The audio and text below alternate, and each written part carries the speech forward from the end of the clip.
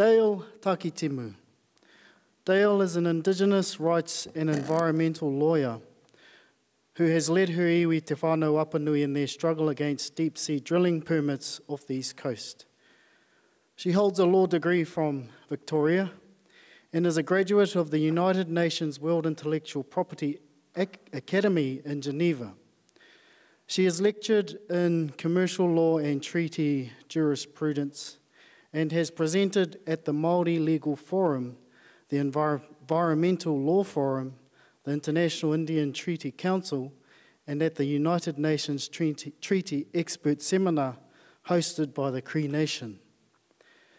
She is currently researching climate change law, is actively involved in biodiversity policy development, and acts as a negotiator for her tribal nation. She continues practice as a legal advocate, representing an array of clients in Indigenous, treaty and environmental issues. Through her Indigenous rights law firm, October Law, she represents clients in civil court, direct negotiations, mediation, joint venture relationships between iwi and industry, and as a spokesperson at various United Nations meetings. She's a trustee of the Aotearoa Indigenous Rights Trust and champions the Declaration of the Rights of Indigenous Peoples and the draft Declaration of the Rights of Mother Earth. She's passionate about her Indigenous rights, seeking and speaking Indigenous truths and challenging colonial fictions. Dayle's iwi te whānau Apanui have supported her leadership in opposition to the exploratory oil drilling permits granted in 2007 for the Raukumara Basin. Many other iwi and environmental groups throughout the country now stand in solidarity with the iwi te whānau Apanui on this issue. Nō reira e te iwi, ho mai ko te pakipaki, Dayle Takitimu. Tēnā koe.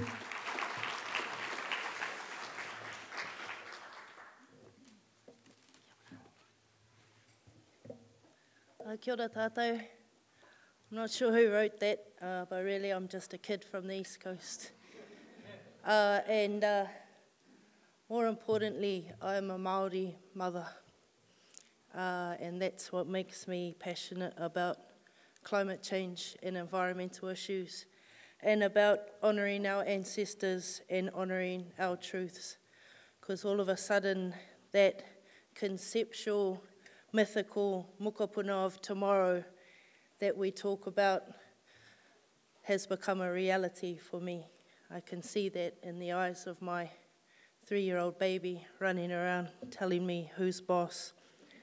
And I am deeply concerned as a Māori mother about the tomorrow she will inherit.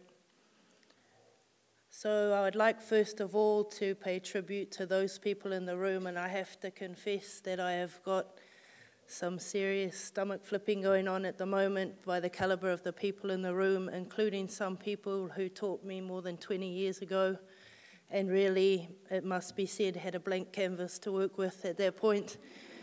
And so my first framework about, I suppose, Indigenous rights and treaty truths came really as a 17-year-old who knew nothing and was fortunate enough to be sitting in a whare where Moana Jackson walked in and spoke to us about the treaty and about our tipuna's reality. And that became the first framework from which I knew about the Treaty of Waitangi. I didn't have what I later learned in law school to be the orthodox theory of the treaty given to me by the principals coming out of the Crown machine in Wellington. Instead, they needed to fit into Moana's framework, and that was obviously problematic from that point onwards. And I am grateful. I'm grateful for that fateful turn of events. And there's many others in this room that have influenced. I really have no original ideas of my own, I should say that up front. But in that collective knowledge tradition we have, I'll gladly stand up here and claim some for the next half an hour. But I would like also to pay honour and respect to our international visitors who have travelled here and really bestowed upon this meeting, their expertise. I won't tell you, I don't have a beautiful name, my tribe call me. I won't tell you what they call me at home, because I doubt it's as beautiful as the name my Indigenous sisters people have bestowed upon her, and I will make a note for that to take home to the East Coast and say, look, at these conferences, I need to know what you might call me, but I'm scared what the answer might be. But I would like, first of all, to pay tribute to the theme of the conference, He Manawa Whenua. Very, very important that we move away from a human-centric space in talking about Indigenous rights and Indigenous research. And I think it is important too, because I myself have experienced the hostility of the Iwi Leaders Forum when we raise issues of environmental crisis, climate change, the threats of deep sea oil, the threats of the mining extractive industries that are being permitted by this government. And really there we have some hostility in the sense that people are in what I would call a state of survival at the moment, cultural survival of our people at the moment. We're trying so dearly to hold on to that. And the hostility I'm talking about is not necessarily intentional, but we have people fixated at the moment on treaty settlements and treaty extinguishments and checks under the table. And what that means is that the constant rhetoric a child like me gets thrown back is those things you're talking about, climate change, we'll deal with them off in the future. What we're dealing with now is building an economic base for our people. What we're dealing with now is health and social services for our people. Some people that are committed to constitutional change and some people that are committed to making new frames for treaty settlements or new mechanisms within the current treaty settlement frame may even go so far as to say they are committed to the fight of self-determination first. My question is, where exactly will you be exercising your self-determination? Because this earth is in crisis and we are killing it as fast as our colonizers are, make no mistake. We are part of the oil addiction. We are absolutely part of the problem. And I say that as an Indigenous mother. We need to get real about the fact that this is on our doorstep right now. Right now, there are people in the Pacific, Melanesia, Micronesia that have become climate refugees. A new term in the law, and the law is something that increasingly I am becoming despondent with. But new term in the law is called climate migration. And it's a famous thing that the law fraternity does when a new problem arises. We come up with a new term for it. We don't fix the problem. We come up with a new definition, and then we spend 20 years arguing about the definition. Climate migration is our extinction of genetic races of people. And this is happening throughout Melanesia and Micronesia today. If any of you have the opportunity to get out a DVD or download it off the internet called Sun Come Up. Sun, like bright shining rays of the sun. Sun Come Up. It is the story of the Claritet Island people. It is the story of climate change and its impact on their culture. And we, humanity, have made them extinct as a distinct genetic people. They have had to leave their tribal homeland, their island homeland, because they can no longer grow food there.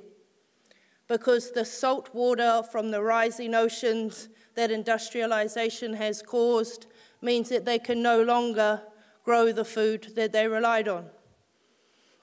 They were starving. Their children were starving, surviving, some of them, on one coconut per day. And so they decided, we will go out there and we will look for somewhere to relocate our people because we just can't sustain life here. And so they went to their whanaunga and other islands in the Papua New Guinea group, and they begged, and they begged, and they begged. And I can tell you the movie will make you cry. We watched it in my master's program on climate change law. I was the only one crying. But they went to other whanaunga of theirs in different islands and said, will you take us in? And they said, well, we'd like to, but this is our whenua.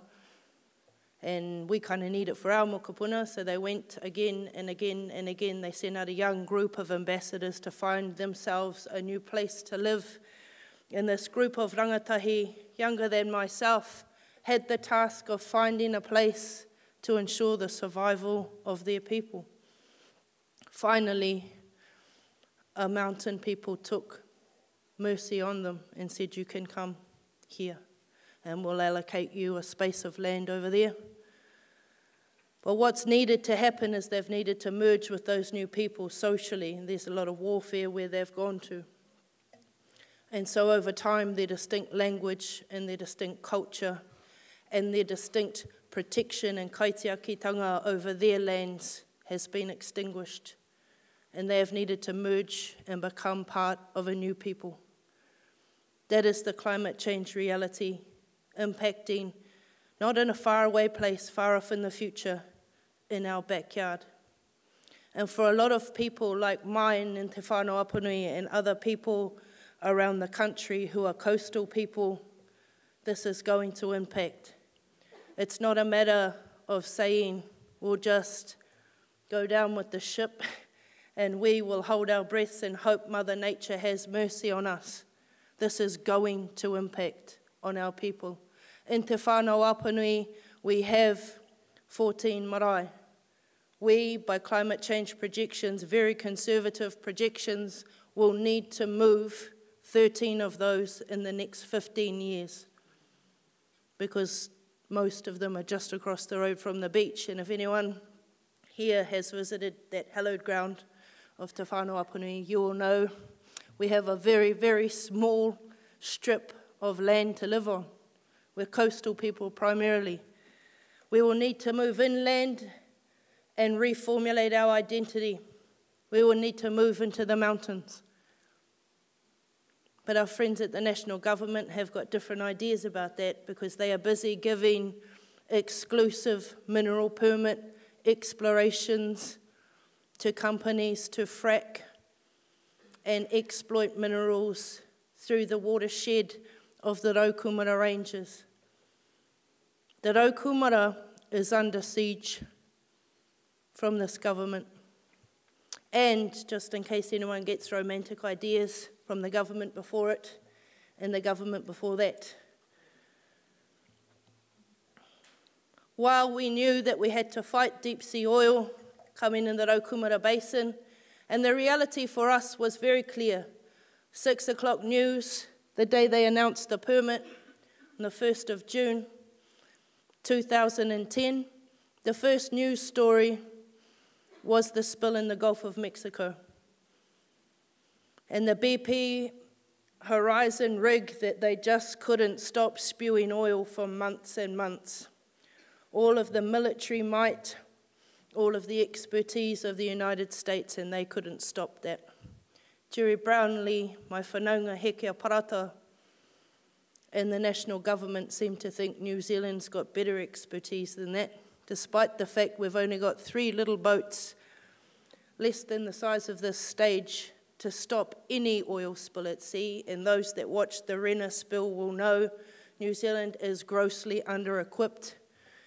They then followed up with the next news story, Jerry Brownlee signing the Petrobras permit, John Key standing behind him, patting him on the back.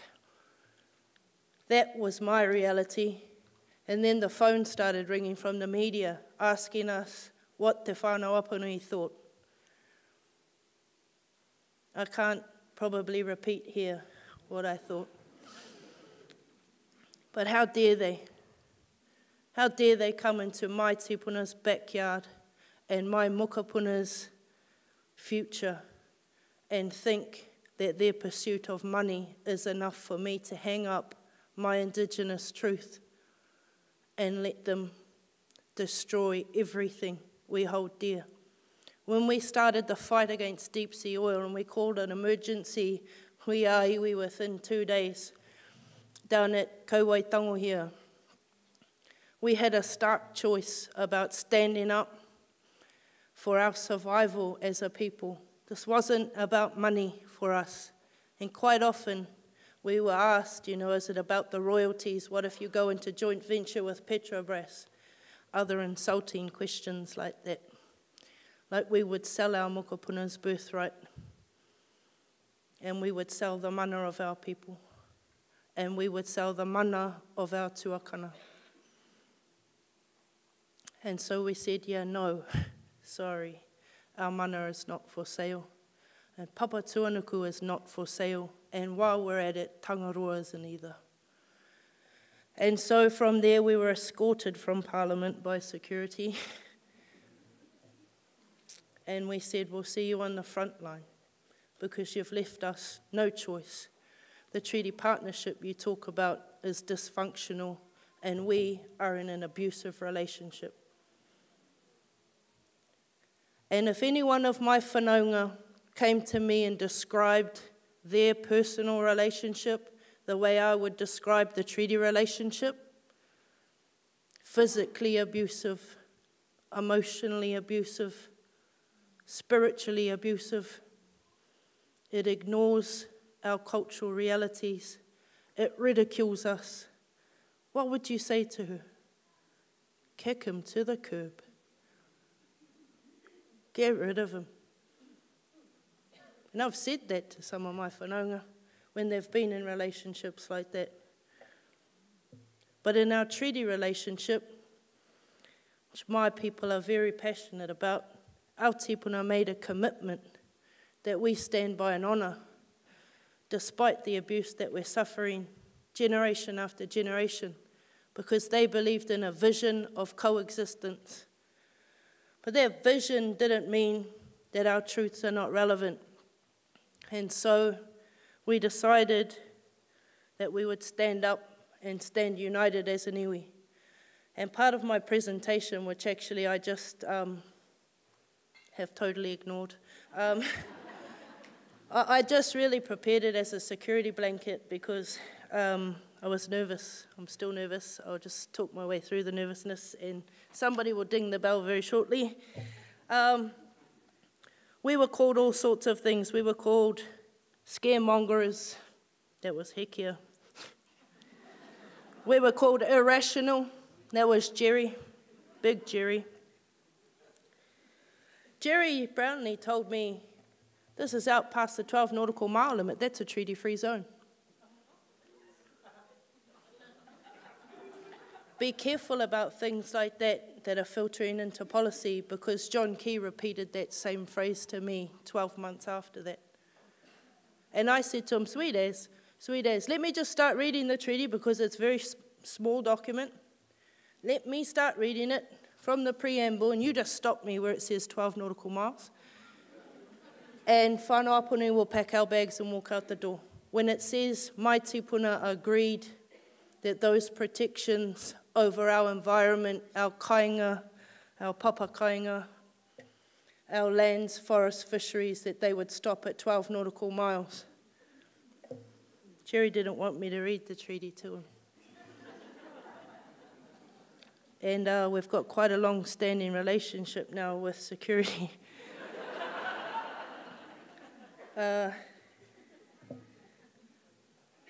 Basically, we were called radicals, the haters and wreckers. We were called anti-development. And I can tell you, no, I'm not anti-development. I am anti-greed, and I am anti-recklessness, and I am anti-cultural extinction, and I am anti-genocide. And yes, I'm anti-destruction. It's probably not a radical notion, but I'm anti-abuse of my whakapapa. I'm anti-abuse of my tuakana. I'm anti-abuse of Mother Earth. And I'm anti-ecocide. And I'm anti-us failing our mokopuna and our duty to be good ancestors. So in that sense, we needed to start talking as an iwi about what our position would be. And of course, the Crown start their discussions by saying, well, the Crown Minerals Act says that that all belongs to us, and we've got the exclusive right to allocate that resource. And I went, huh? When did my tipuna give consent to the Crown Minerals Act? Why are we even playing in that ballpark? And then some sharp Crown lawyer said that comes as the result of the Petroleum Act. And I said, well, where did that come from? They said, oh, that came from a royal proclamation. I said, oh, what's that all about? Royal proclamation passed in England 6 years before the signing of our treaty, and we didn't really have much to do with it. That said, basically because the crown in England was considered the most precious, the sovereign considered the most precious, all of the most precious things of the earth should be reserved unto that sovereign. So the gold and the silver, petroleum, uranium, those sorts of things, they should all be bestowed to that sovereign. You can imagine me trying to explain that to our kaumātua at home. They just went, huh? Oh, we'll make a proclamation then.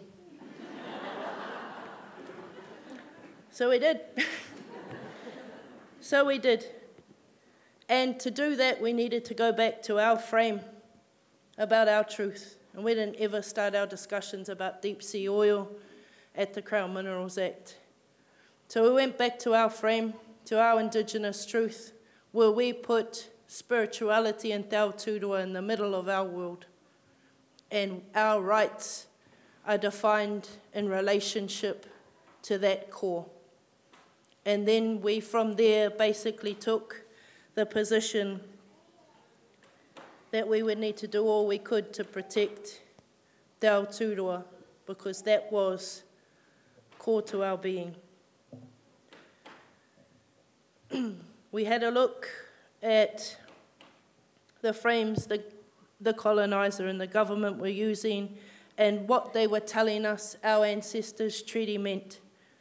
And I can tell you, when I was sitting around a room and hearing from one person in an Australian accent and another person in a South African accent what the treaty meant, it was difficult to remain diplomatic.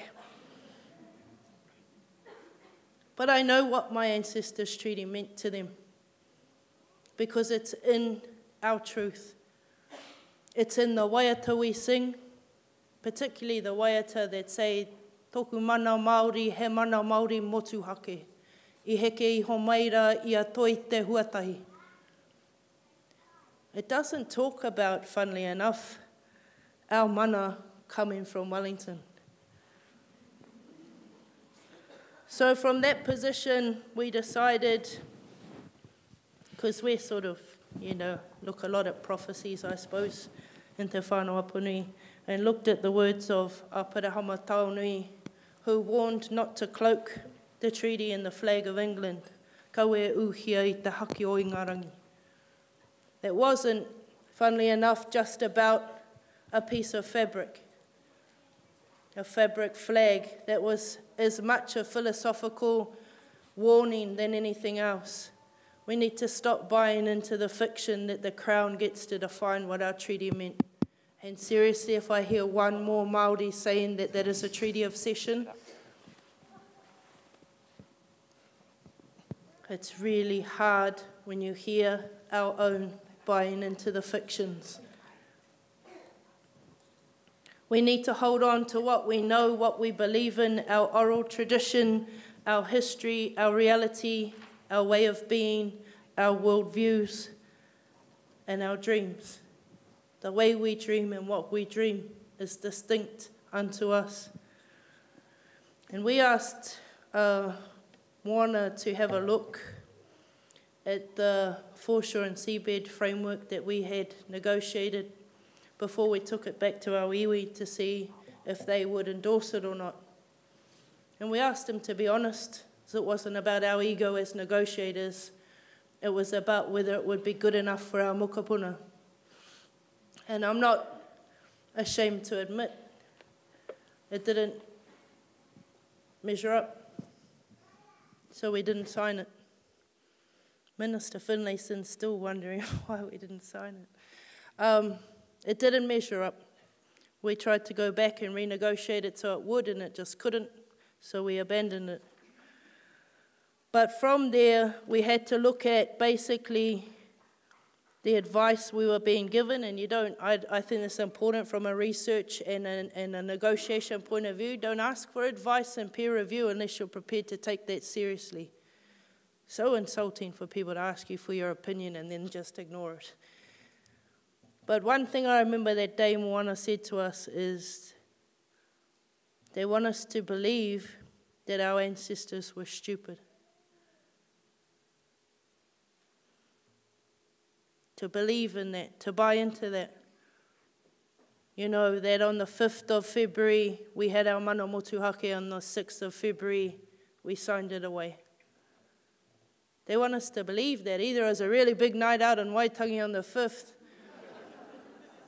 and people were too hungover to show up on the 6th, or somehow some sort of divine intervention had happened. We would fight against neighbouring iwi to protect that mana, but we would sign it away on a piece of paper on the 6th of February like something miraculously happened that day.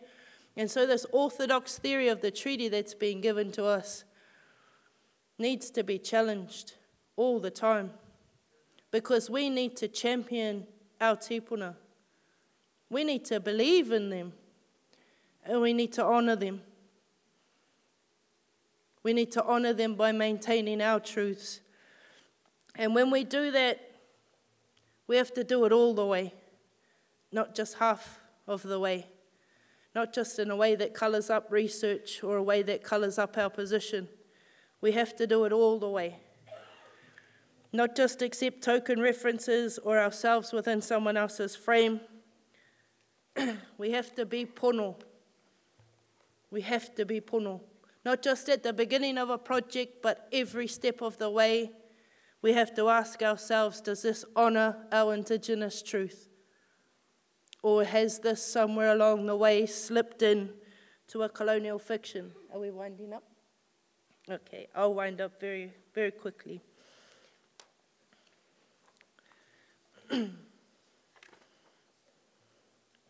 In doing so, I think we need to be courageous. And we need to say that we will stand up for Te Aotearoa, for its beauty and its dignity. And we need to put the words and the poems and the waiata into practice. Don't call Papa Tuanuku your Earth Mother if you aren't prepared to respect her, if you aren't prepared to protect her, if you aren't prepared to live in harmony with her. And when you do it and you make a stand and you take your position based on your truth, don't move away from it. Don't apologize for it. Don't ask permission for it. Put your truth into practice and live it and breathe it. Climate change and the way forward depends on us doing that, not just for Indigenous people, but for humanity and for this planet. We have to make sure Indigenous worldviews are not just an academic exercise. We have to live them every day. Kia ora.